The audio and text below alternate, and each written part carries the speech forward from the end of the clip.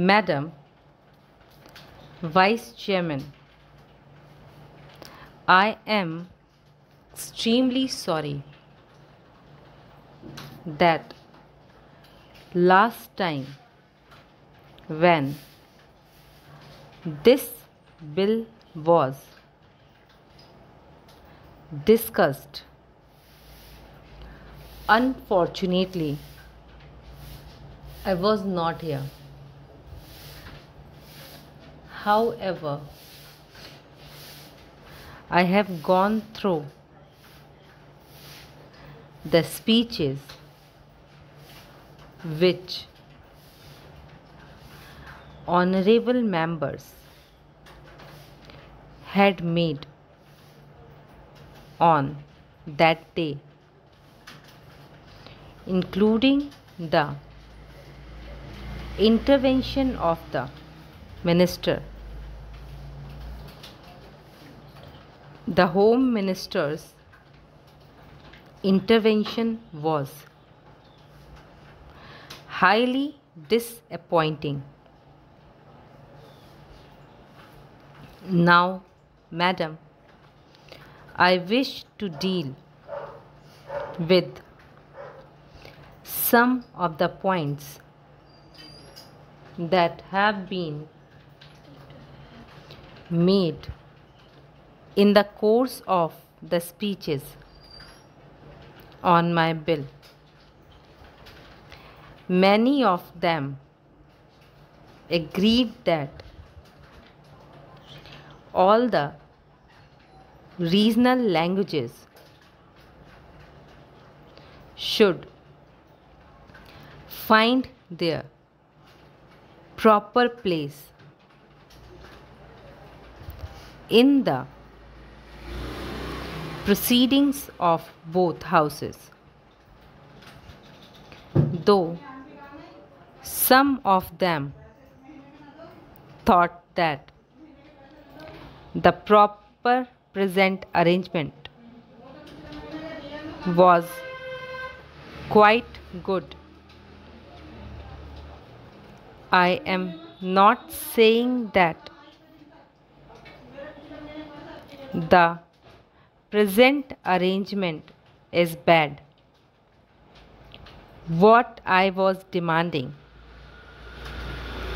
was that there should be proper arrangements for speeches being made in all the languages, not only those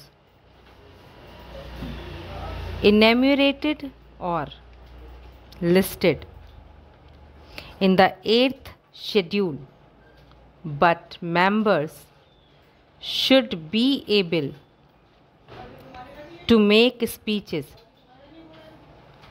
also in their mother tongue, even if they are not included in the 8th schedule. There need be no apprehension that I am interested in ruling out the mother tongue, which is not included in the 8th schedule. I certainly stand for mother tongue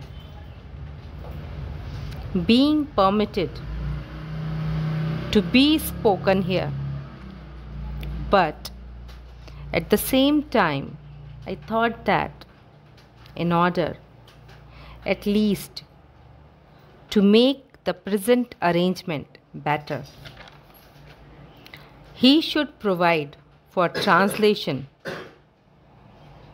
in the language which are listed in English schedule.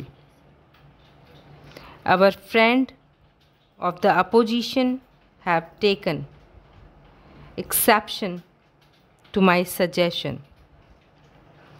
Sanskrit is not a modern language which people speak This is a language in which we do not go to fight election or ask for vote or transact our day-to-day work in our daily life.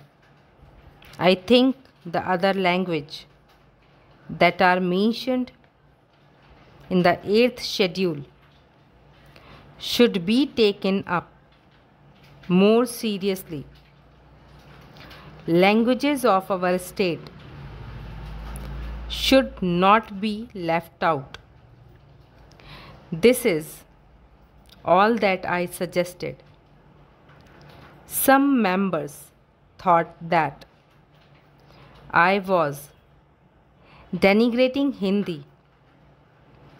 Those who are aware of the proceeding of the House over the past 2 decades or so know very well that I have always stood for Hindi being given its proper place as a link language in our country.